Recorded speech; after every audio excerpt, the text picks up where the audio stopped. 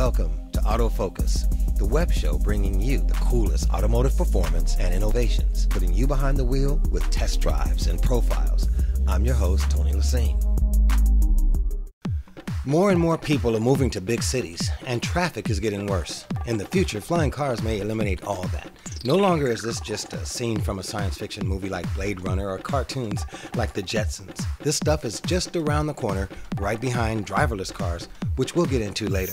Airbus, the global aircraft manufacturer, is pushing the envelope, and other innovative manufacturers are getting into the game as well. So stay tuned for more updates on flying cars and more on AutoFOCUS. And now for the AutoFOCUS test drive.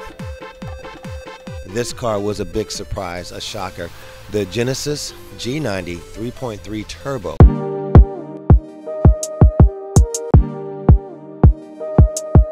So it's time for the AutoFOCUS test drive with the G90. Getting it on the test course is a great way to experience not just the ride quality, but also the driving dynamics.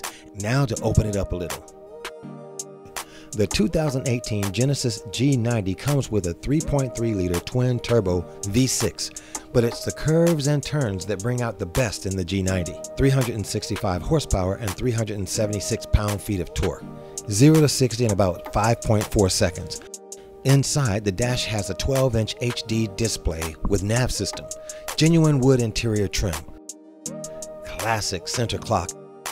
Let's try out the sunroof. Even on a cloudy day, it's all good. The Lexicon 17-speaker surround sound fills the cabin with great sound. Wood trim and attention to detail in the back seat, where I have enough room to sit.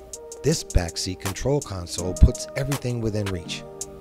Adjust the music, climate control, and here's the storage space.